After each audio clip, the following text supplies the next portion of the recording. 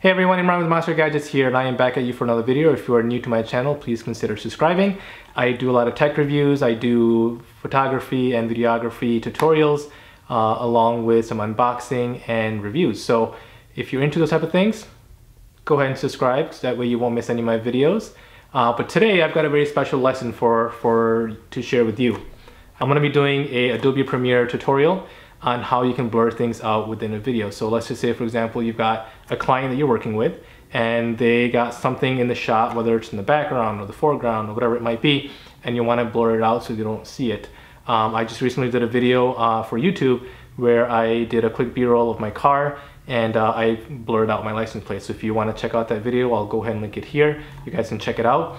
But for today's demonstration, I'm going to use one of my favorite games I used to play, Halo Reach on the Xbox 360. It's a bit dated, I know, but still, this is probably one of the greatest games that ever came out.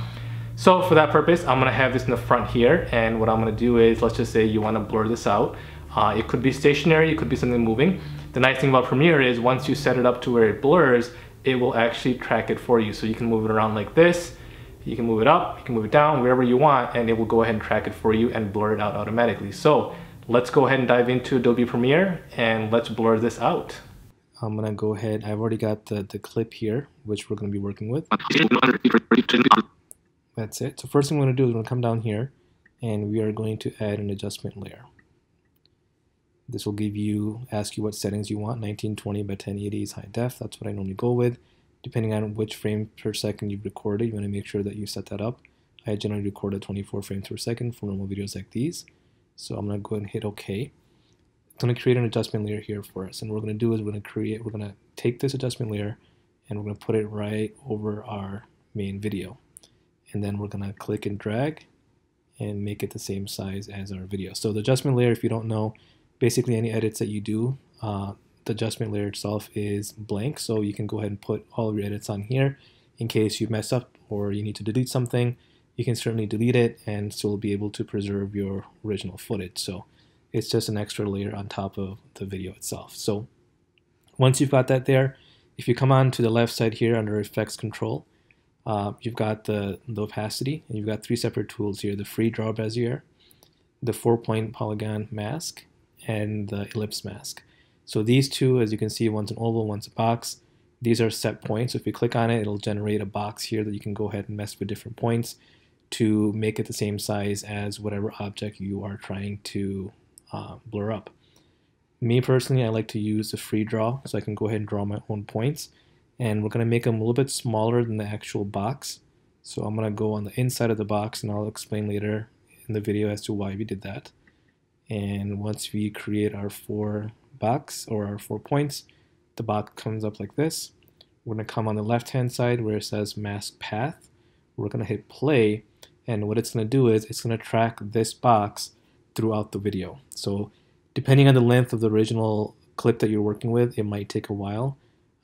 This one, it's about, I guess, about 17 seconds. So as it goes through, it's going to track where the box is being moved, if at all. If it's stationary, then it's just going to keep it there. And what it's doing is it's creating different points here as you go through the actual clip, and again tracking the box, and it's going to make the changes that we're going to assign to it throughout the movie. So for the sake of time, I'm just going to go ahead and fast forward this. As soon as that is done, I will be back and I'll explain to you how we can go ahead and put in the blur option.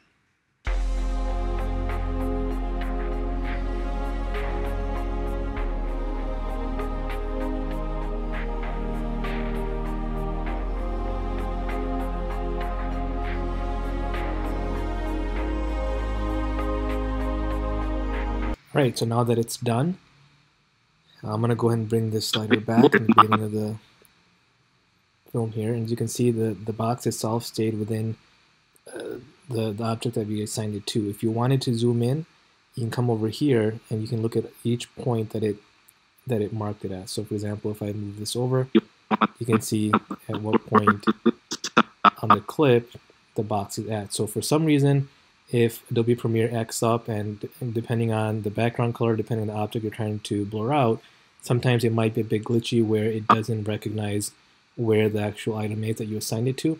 So you can move this anywhere that you want. So for example, let's just say Adobe Premiere thought your object was still here, but in fact it's not.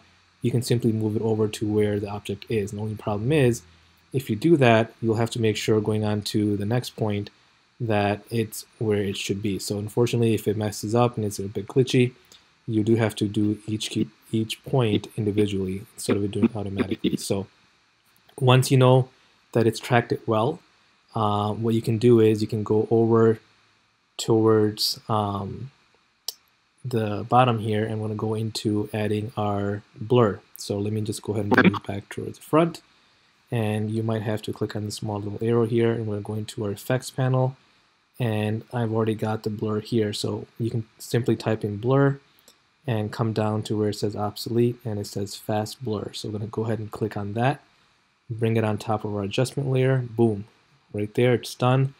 But you're wondering, hey, why is it still not blurry? So come over to your left hand side here, scroll down and come on to where it says fast blur, and under the blurriness this is at 0. So as you turn this up, click and turn it up, as you can see it'll make it how blurry you want. So now that we've got, let's just say we'll leave it around 150 or so, that's pretty blurry, or actually I'm going to put it around maybe 100. So we'll bring it down to about 100 so it's not as harsh. But we've got this perfect box right here. So we want to get rid of that and maybe expand it a little bit so it covers the whole object that we're trying to cover up. We'll come up top here where it says mask feather. We'll go ahead and you can play with this. You can increase it, decrease it, but as you can see, if I bring it down, it makes it a very hard box, and I want it to be a little bit more feathered. So I want it to be maybe a little bit more like this.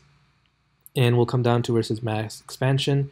We're going to go ahead and expand it so that way it covers a bigger area. So you can go as high as you want. Obviously, you don't want to cut into anything else, so get it to a point where you feel it's covered the area that you wanted to cover. So I would say for me, that looks probably about right here, so that looks pretty decent.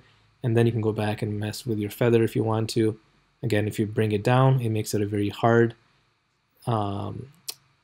box, and if you bring it up, it'll feather it to where it's a little bit lighter and a little bit easier in the eyes. So maybe somewhere there. If you want to mess with the blurriness, you can certainly mess with the blurriness again, depending on how much blur you want to put in. I like to leave just a little bit so you can kind of see through, but still not be enough to where you can recognize what's behind it. So I'll leave it there. And if I go to play this clip, you'll see that it'll follow wherever you want to blur this out. It could be stationary, it could be something moving. The nice thing about Premiere is once you set it up to where it blurs, it will actually track it for you. So you can move it around like this. You can move it up, you can move it down, wherever you want, and it will go ahead and track it for you and blur it out automatically. So let's go ahead and dive into Adobe. So as you can see in the video itself, as I moved it around, the blur follows and the blur stays in place. And again, if you wanted to adjust it, you simply go in here into your key points right here, and you can go and adjust it to in case if it's not following it. So plain and simple, a few simple clicks, and you can get this done. So hopefully you guys liked this tutorial. And that'll be it. We'll go ahead and jump out. All right, now that we're back out of Adobe Premiere, hopefully you guys found that to be beneficial, helpful, entertaining. I don't know, whatever you guys want to make of it. But now you know how to blur things out in a frame, in a video. So feel free to use it at your capacity, however you wish, whether you do it for a client, whether you do it for yourself, or you do it for YouTube, whatever it might be. Hopefully that was beneficial for you. So if you want to have me do some other tutorials, please leave in the comments below on what you want to see, and I will certainly get something together for you over the next couple of weeks. Otherwise, I've got a ton of ideas. I'll continue doing some of the tutorials. But don't forget to give me a big thumbs up, subscribe to my channel. Don't forget to hit the bell notification so you're notified every time I upload a video. And I will see you all later. Goodbye.